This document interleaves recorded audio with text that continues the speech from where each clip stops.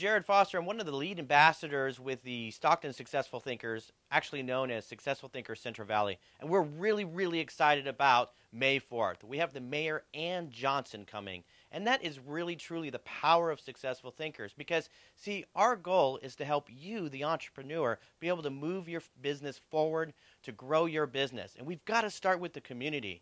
Also, coming together as successful thinkers, May 4th, we'd like you to bring a bag of food. And what that's going to be is dry foods, canned foods, and what we're doing is we're helping and sponsoring the mayor's Bike and Hike Foundation, which the food is going to be given to the Emergency Food Bank.